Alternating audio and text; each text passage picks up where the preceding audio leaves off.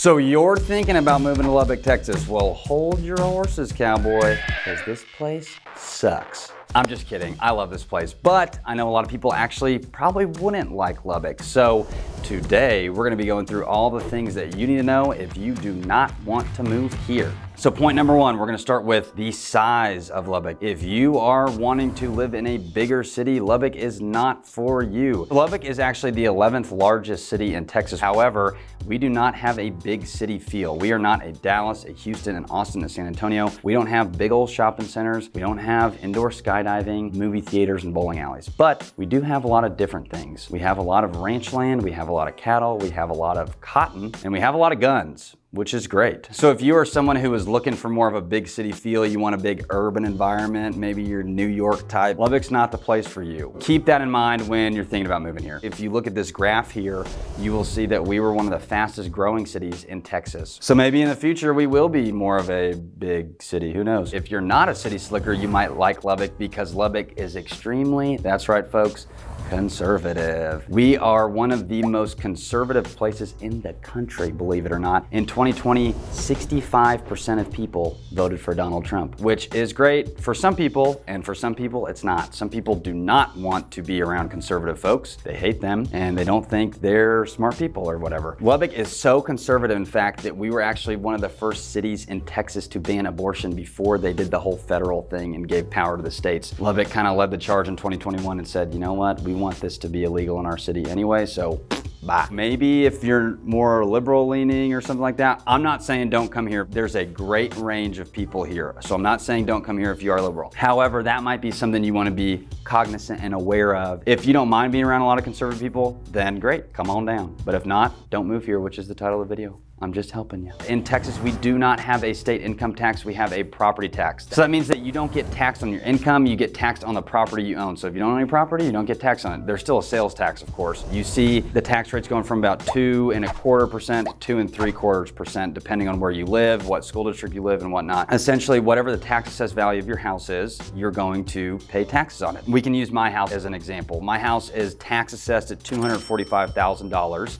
and my tax rate's about 2.3%. So a lot of people don't like that because they think it discourages them from owning real estate here, which I think it doesn't, because you're not getting taxed on your income, so it really balances out. If anything, if you really don't want to pay a property tax, think about it, but I wouldn't really care all that much, because if you're in a state like California or New York, you're gonna be paying a state income tax. So something to consider. Okay, so point number 4, I feel like we're beating a dead horse at this point, but if this is the first video you're seeing, then you have no idea. The weather in Texas can suck sometimes, really bad. It can get very cold, and especially in Lubbock, extremely windy. So windy, in fact, that your balls will shrivel up. So windy, in fact, that you could potentially blow away here in Lubbock. There are, in the winter, times where you will feel pain from the cold here because the cold weather is exacerbated by the wind. When you're walking around outside, if you're walking to campus, which I don't really know why you would be unless you're a UPS delivery guy, you will feel cold. You're really gonna need to bundle up. Fortunately for Lubbock, we are one of the least humid climates here in Texas. I helped some clients out one time who had eczema. I didn't know that eczema flares up because of humidity. They moved here and she has not had a flare up in a year. So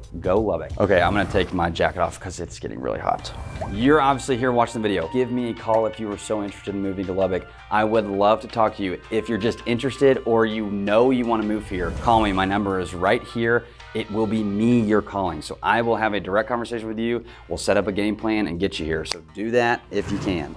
Okay, this is point number 5. Lubbock is very rural, so we have a lot of cows that are outside the city in a lot of places, and sometimes it smells like straight up shit. For lack of a better, it smells straight up like poop. You get these wafts of cow excrement. Sometimes they just attack the city like a nuclear bomb. You don't want to be sniffing it because it can sometimes make you gaggy, and not in the good ways. Yes, it smells bad. You actually do get accustomed to it, which is weird. I've actually kind of grown to like it a little bit. which is, I would say, like once or twice a month, starts stinking really bad, especially at night, where the whole town just smells like dookie. So think about it. Really consider that. Point number 6, I would be remiss if I did not discuss this one. So we are obviously home to the Texas Tech Red Raiders, Texas Tech University. We've got a very community-oriented and centered town. A lot of people here love Texas Tech. They go to the games, they go to all the events, so many clubs and organizations. I mean, if we lose a football game, the whole town is dead. If we win a football game, the whole town looks, I mean, it seems like it's gonna burn down. It's that crazy. And if you put up a UT sign in your yard or an OU flag, it's probably gonna get burned down or taken away, just like a Beto sign would or something. Think about that before you move here. If you don't want to be dealing with that kind of college town vibe, that's something to consider as well. Now, obviously, the further outside the city you go, the less you're gonna feel that, because Tech is in central Lubbock. And I would say anywhere really around Tech, you're really gonna be feeling that. But if you move out of the city, not nearly as bad. If you already knew that you did not wanna live here, that's great. I don't know why you spent the time watching this video, but if this video didn't discourage you at all, maybe give me a call so that we can discuss your options in getting here. And I would get here ASAP, because Lubbock is still booming and growing. So thanks so much for watching. We'll see you next week. Toodles.